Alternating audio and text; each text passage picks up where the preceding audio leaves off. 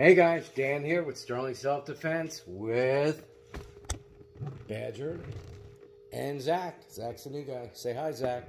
Hi, Zach. All right. Testing our new build today. Just threw us together. Two different tests. Well, gonna test this out first with HPA. Then I got a really nice CO2 kicking ass 2x12 gram stock for this. But I've not shot it. I just put this gun together. It's a nice sniper.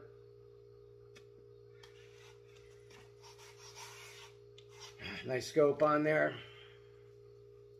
Got a 12-inch handguard. 16-inch barrel. Look at that. No wobble whatsoever. None. Doesn't move. On a 16-inch barrel. With the T10 kit, normally you'd have a wobble. And you got to do something about that. So what I did with this, one of the big problems with air guns and that are applicable to AR-15 parts. We use AR handguards, AR pretty much everything, grips. But in a real AR, the barrel's much, much smaller. So when you have M-locks, biggest problem you run into is the back of the M-lock nut takes up too much room and catches on shit. The barrel, it clears. The barrel you're okay with.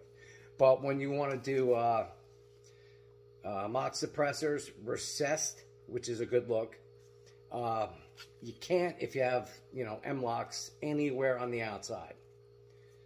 It's a real pain in the ass, but what I ended up doing, I wanted to do the recessed, and I knew with a 16-inch barrel, I was going to have wobble.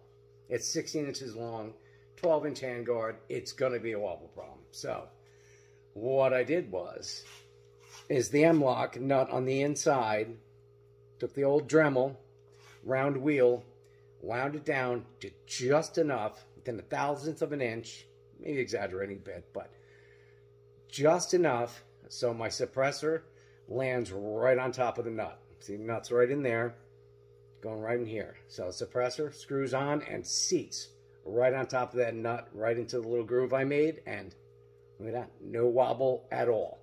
16-inch barrel with no wobble. You don't see that often in these. But she's a sweet one. All right. I got my the SSD rear ASA block for the the Powerbolt mod, all VKS internals. All right, I have not shot this yet, so we're going to shoot it with HPA. Then we'll switch off. Well, considering it works, hopefully it works. There's no problems. Then we're going to switch off to, wait till you see this awesome stock setup I got. But we'll get to that after this. And we'll see how Zach, the new guy, deals with the noise. He hasn't heard one of these shoot yet, so Badger couldn't care less. Chicken don't care. Panther don't care. Foof, the other cat, she cares. She takes off every time. But Zach can't fit through the cat door, so he's going to have to suck it the fuck up. He's 175 pounds, and he's a pussy, but he's going to have to deal with it. Right, Zach? Say hi, Zach. Don't be a pussy. All right. Bring down the trap. Oh, it's already down. Hey, look at me. I'm all ready to go. All right. Now. All right. T8.1 mag. 8 gram joules. One of the comments I got on YouTube, they're like, hey, you're always forgetting your follower. Why don't you buy one of those mag sleeves? I make mag sleeves. I have mag sleeves. But when you have a mag sleeve, you lose control of your follower. You can't drop it down and lock it.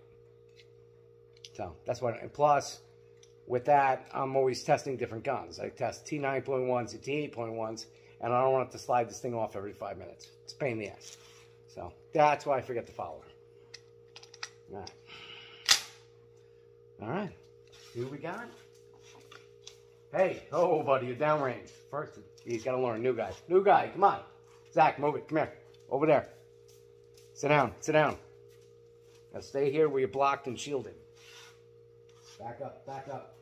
Back up. Sit. Sit. He was my father's dog before he passed away, and my dad's good at training dogs, so he's trained well, not like Badger. He was a lot smarter, too. So, all right. We're aired up and ready to fire.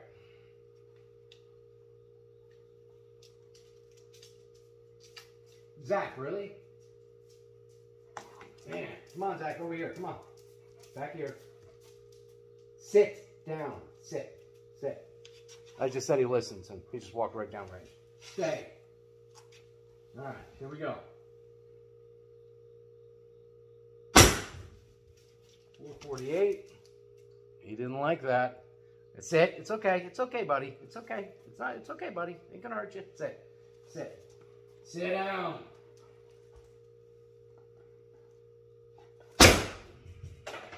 $396. Not great numbers. We got air. You know what? Running around doing stuff. I forgot to adjust the regulator in this one. Oh, let me do that real quick and take care of Zach, and I'll be right back. All right. Yeah, the regulator was only like halfway. Sorry about that. I gotta come up with something. I'm gonna make something to be able to adjust this with the tank on, because it's a pain in the ass to adjust it with the Allen key. Unless you want to do quarter turn at a time, you gotta take the tank off, and what a pain in the ass. Zach's not enjoying the gun noise. Zach, it's okay. Sit, stay, sit down, sit. All right, let's try this again. Stay.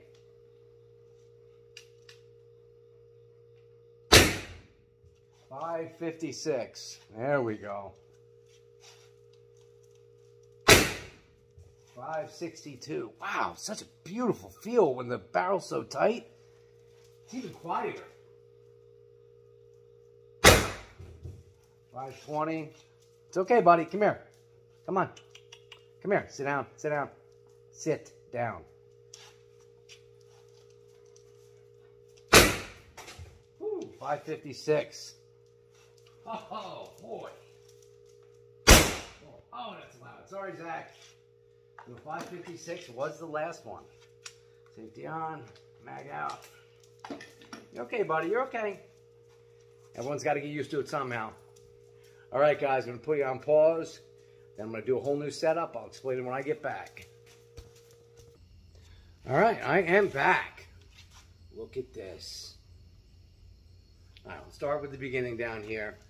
We got cobalt, black, sear coated, First Strike mock suppressor, First Strike 12-inch handguard, 16-inch SSD barrel with steel detents, front Picatinny, gonna have a laser on it.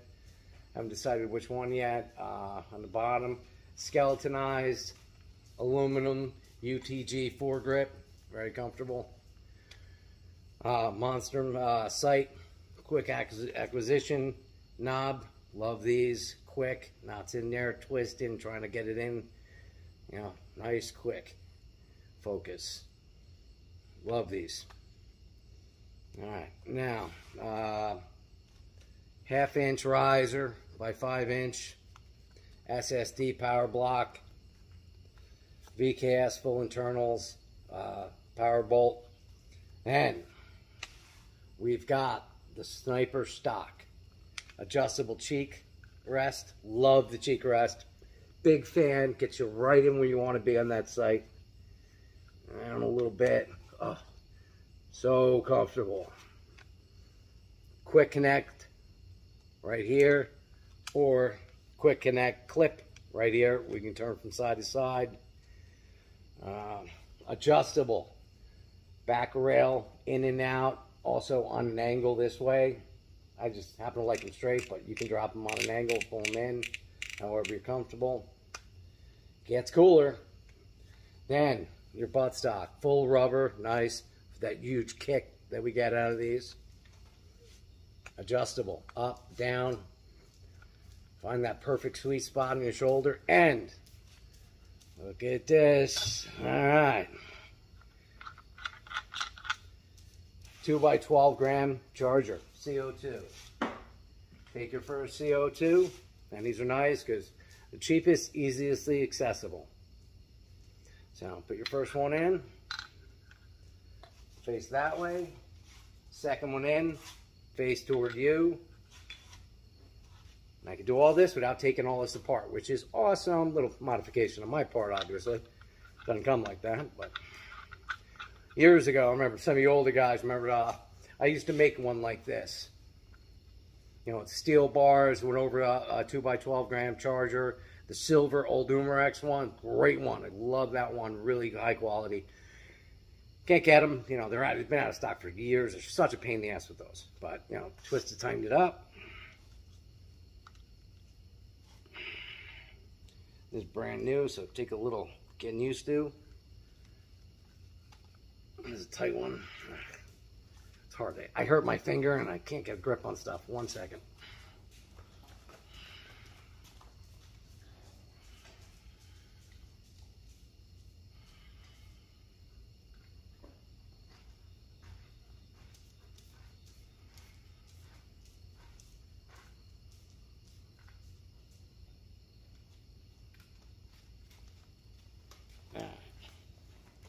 Just grab it. There's holes in the back of this, so you can stick like an Allen key or something through there.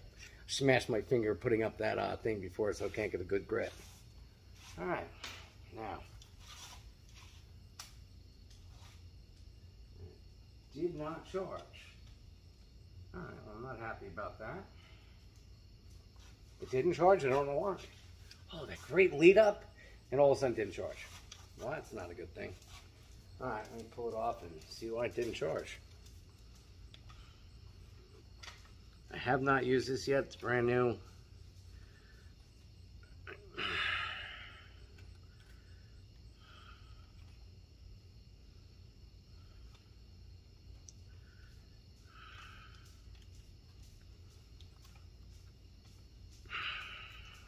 Pain in the ass finger.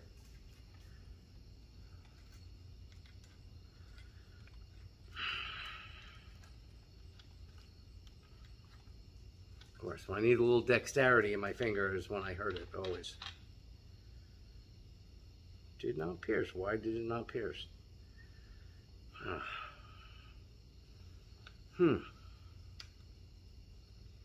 don't know why it didn't pierce. It should have.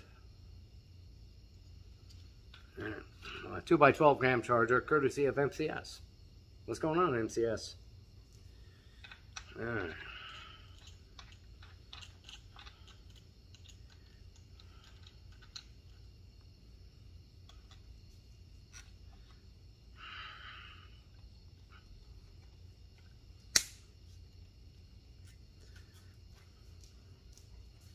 I like the idea that they put the holes in it so you can put an Allen key through it and twist it.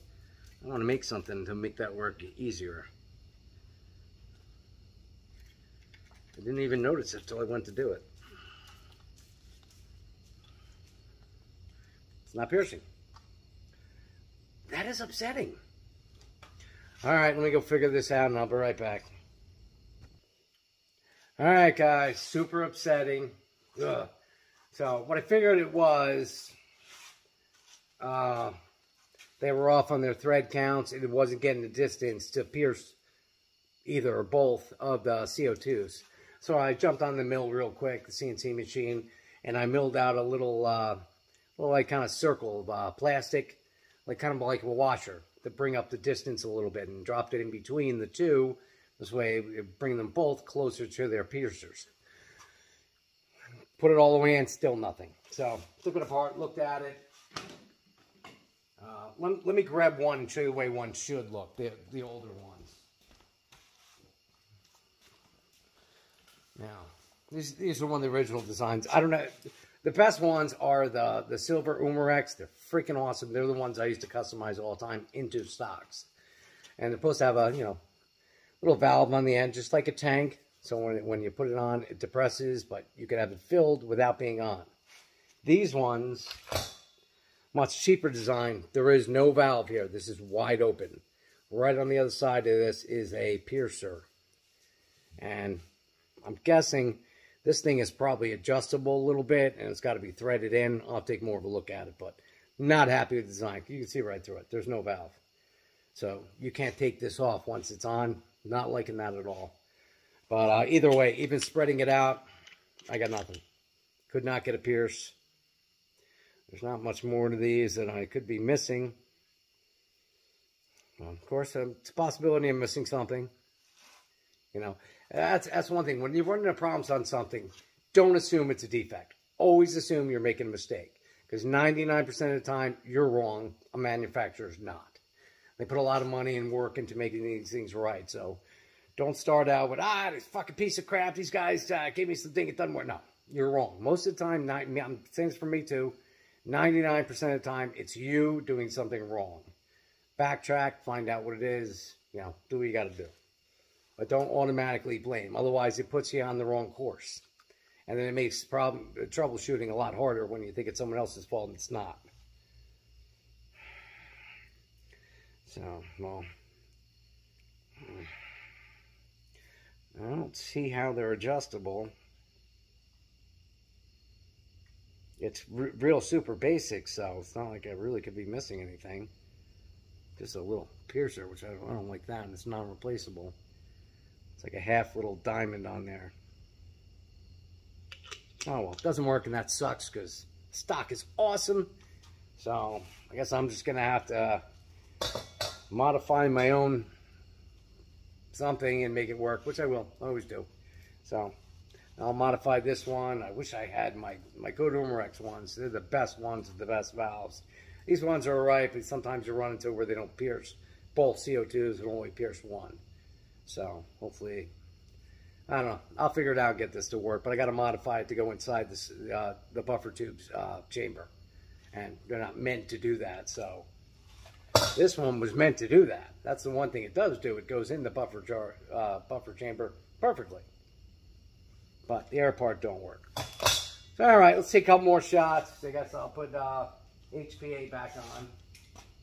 Very upsetting because it was, the crowning achievement of the sniper. Look at this.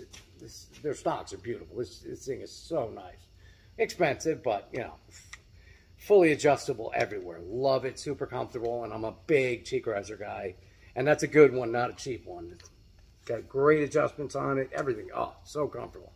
Great sniper. And I love that you can drop the pad down also and pivot it. Oh, I'm just pissing myself off because I don't get to try it. All right. I'll call him tomorrow, see if he, maybe it's something I'm doing wrong. Hopefully that's the case. I don't think so, but I've been wrong before. It happens sometimes. All right, so let me throw some air in this tank. There wasn't a lot in it. I was expecting to do all CO2 shots, but we'll do that on the next one. Let me just charge this up and I'll come right back. All right, we're back. All right, got HPA on there now. Oh, and one thing I want to tell you guys. So I've been going through, cleaning my Joules, my Grimberg Joules, 8 gram. They've been getting, pretty dirty with the trap, getting all the fuzz and everything on them from the ballistic nylon and the Kevlar. So what I was trying to do is find a good way to clean them, and good and quick and easy. So I tried the dishwasher. I put it in one of those like spaghetti strainers and put a small amount in there. Did a pretty decent job. They were all right. Didn't really get all the fuzz off. So I was thinking a way to put them in the washing machine where they're moving around, where they're going to actually kind of hit against each other, and hot water is going to work and work that nylon off. So you got to put them in something. So, sell these bags, I guess laundry bags for like sweatshirts, stuff like that, whatever. But laundry bag with holes in it. Throw all your Joules in there, tie it up real tight, throw it in the wash machine. It works pretty good. Worked great for me. I was like, wow, that's awesome. And you got to do it on. Just throw them in a bag, throw them in there. Not too, I didn't use, I threw a towel in there with it, towel, pair of jeans, stuff like that. Didn't go crazy with detergent, just a little bit. Put it on hot, cleaned them great. They came out nice. Unfortunately, I'm using all dirty ones now. All right, so let me load up 8 gram Joules.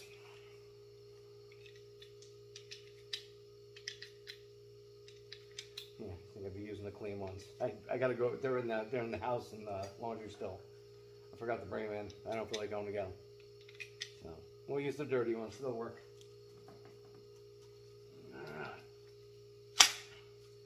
Zach, come here.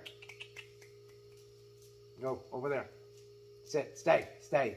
Sit down. Sit. Sit. He's getting used to it. All right. There it up. First shot. Go. Go with Badger. Go. Go in there. Go. Go. Go. Stay. All right. First shot. 490. 498. Get back off. Back up. Tanks loose. Yeah, tanks loose. Sorry. Come on. Oh, dog. Come on. Go. Go. Go. Sorry. All right. Try that again. There we go. 512.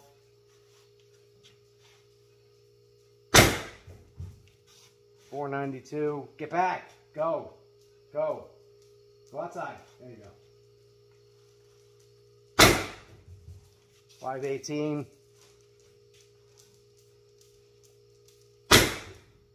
494. Oh, dog. Sorry, buddy. You're good. 510. Oh, that's all. All right. So that is it for this one, guys. Still looks good. Still a great gun. Shoots good. Great power. That's all right, buddy. You're okay. You're okay. Big dog scared. Such a sissy. Badger's braver than he is. But I'll get working on that stock. It's a great stock, and it's a great option for the gun. I pretty much built the entire gun around that because I love that stock so much, and then I'm not working. So no matter what I got to do, I'll get a 2x12. I got to use a different one and modify it to go inside the stock. I'll do that. I've done it before. So, all right, guys. Stay safe, and I'll see you on the next one. Hey, guys. I'm back. Forgot to mention something. Now, a lot of people asked. They wanted on my VKS mod, the back cap. They want me to go a little smaller, small as I could. So I went back with one of my original designs. And that's now the smallest you can possibly get. Can't get any smaller than that. You can see that. There's a guy out there copying my design. This idiot in France. He's been copying my designs for years. Anything that goes to the VKS mod, I come out with something 3 months later. You know, he saves up to pay a machinist to copy whatever it is I got.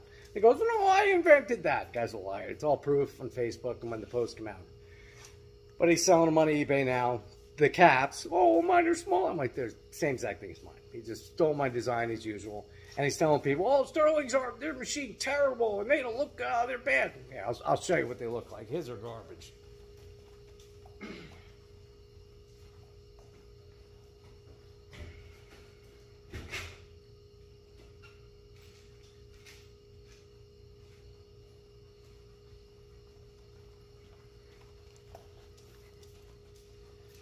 Perfectly machined. He's saying they're not machined well. You can see them. They're absolutely flawless. Perfect. Anyone that machines anything will tell you.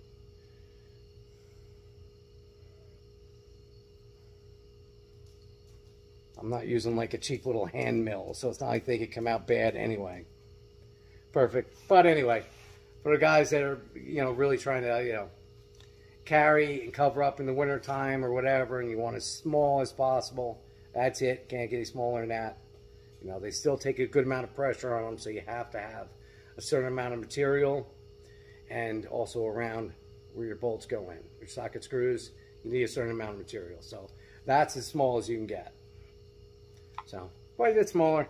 I'm fine with the other one, but it is what it is. But they're up now. You can get them by themselves. They're the new power bolt kits with bolt that's bigger than the VKS. Actually has more air volume. Not like any of the other guys copying me. They will be also, you'll be available with the smaller one also. All right, that's it. See you guys in the next one.